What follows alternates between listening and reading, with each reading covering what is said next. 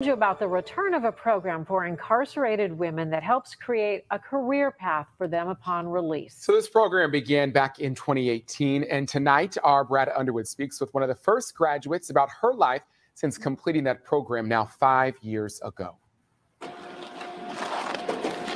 Nehemiah Manufacturing is all about second chances. The company prides itself on hiring people who may otherwise be looked over by most employers. So I started there as just a temporary worker, coming in the door, working the lines. I got very bored with that. I didn't want to pack boxes. So I begged to be a line captain. Carrie Norgren didn't last long as line captain. She again wanted more. So she became a trainer, but still wanted more. So there was a open position for a backup supervisor. I stepped into that role, and then now I'm a full-time supervisor. And see, this is the difference, man, right here. In conservative, what do you think about this? Like, some people ain't ambitious like that. This glider look like half a crackhead, man. She look like a crackhead. Look how ambitious she is.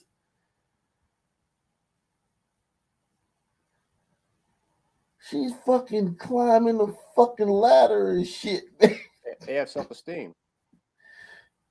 Some people ain't ambitious. Some people be like, man, we ain't. And I'm saying, when I say some, I'm talking about the majority of some people would just be happy to have that job. We would have just been happy to get that job. We wouldn't have gotten that job and then just kept climbing the ladder, especially if we was a fucking crackhead like she is. You could tell she's very crackish. She's very crackish. She is, man. She's very crackish, man. That's not meth, man. That's either crack or fucking heroin or some shit. Salute to Fabian, man. Probably crack. Maybe crack. I don't think heroin will tear you up like that.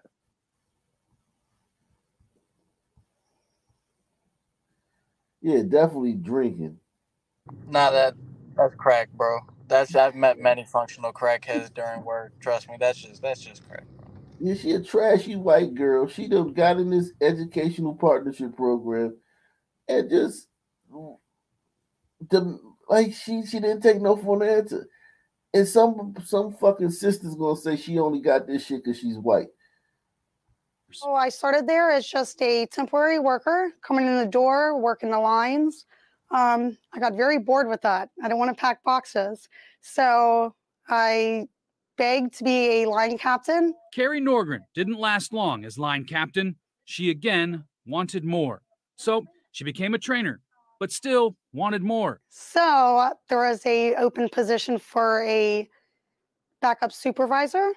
I stepped into that role, and then now I'm a full-time supervisor in the OLA department. In just a few years, she has 4 promotions. Looking back at that journey, I seen a young woman who wanted to change, but didn't know how to change. Change for Norgren began at River City Correctional Facility. She was a member of a pilot program preparing incarcerated women for sustainable careers. If they don't have education, if they're not able to have marketable skills to earn a living wage, if they're not able to get housing, they'll be coming in and out of the system. The program began as a partnership between River City, Cincinnati State University, and Hamilton County Reentry. Director of Reentry Trina Jackson says Norgren is a perfect example of why this program is vital. And I'm extremely proud of Carrie and the work that she's done and the things that she's accomplished. And so is Norgren. But she knows she didn't change without help. I want to be able to share my story with others, show them my path of success. I've had the 4 promotions. I've recently bought my first house. I have a 2.5-year-old. This crackhead got a fucking house, 4 promotions in a house. And you gonna tell me she only got that because she's white? I don't believe that. This crackhead fucking jailbird got 4 promotions in a couple years and now she's buying a house. I don't believe that she only got this because she's white. She probably works harder than other people. She took on more responsibility. Most definitely. I don't think she got this just because she's white. Of success. I've had the 4 promotions. I've recently bought my first house. I have a 2.5-year-old daughter. That's my world. But without the support of the people along the path, I would have never made it to where I'm at today. I'm not saying she's still on crack. I'm talking about like when you look at her face, right? That's the effects of street living, and you can't get that off of you, man. If she would have never lived that life, she would probably look like one of them little cute white girls of Penn State or pick a college campus. But the streets, man, you could tell she been in the streets, man. She hard.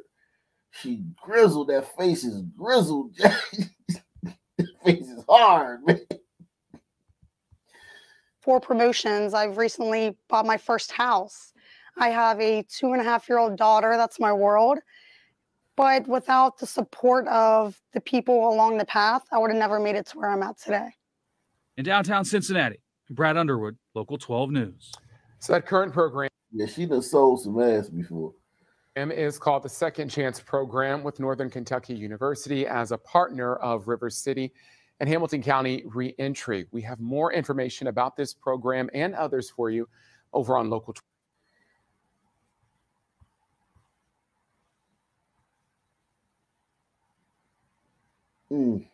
Let me see what else we got going on here.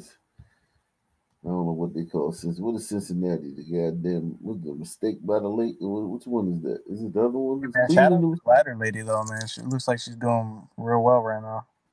Yeah, man. She fucking 4 promotions.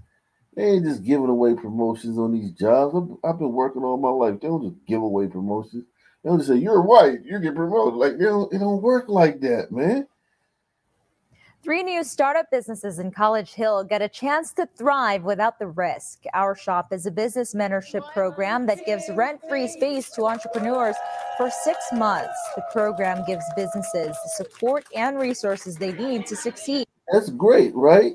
Rent-free for 6 months.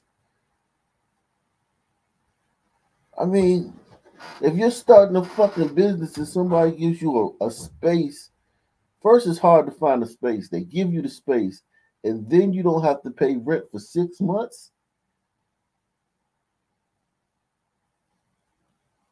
That's a fucking great deal, man. That's like hitting the fucking lottery, man. To entrepreneurs for 6 months. The program gives businesses the support and resources they need to succeed, promoting economic growth and diversity in the community. Out of 80 diversity. Economic growth and diversity in the community. Out of 80 applicants, 3 made the cut. The grand opening today was emotional for each business owner. I took a chance. So 80 people applied for these 3 fucking spots to get a fucking free fucking brick and mortar fucking place for your business and free rent for 6 months. So we got a sister got 1. On entrepreneurship, to be the best version of myself. I'm so excited about the ability that they have. I'm shocked that a glider got 1. I ain't gonna lie. I thought they was gonna give all this shit to some people. Salute to the glider, man. God damn. I don't know how the fuck you a glider male too. He's probably a cuck, like a whole cucked out liberal.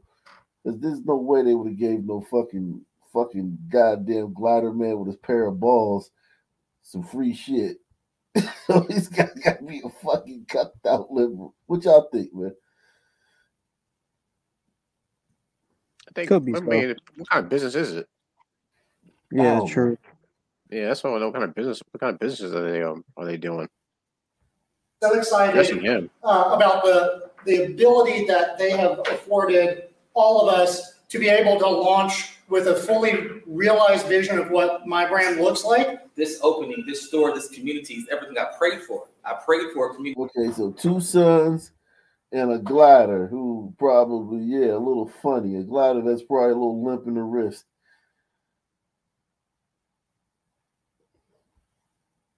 of entrepreneurs, of artists, of friends, of families, and I've not been let down.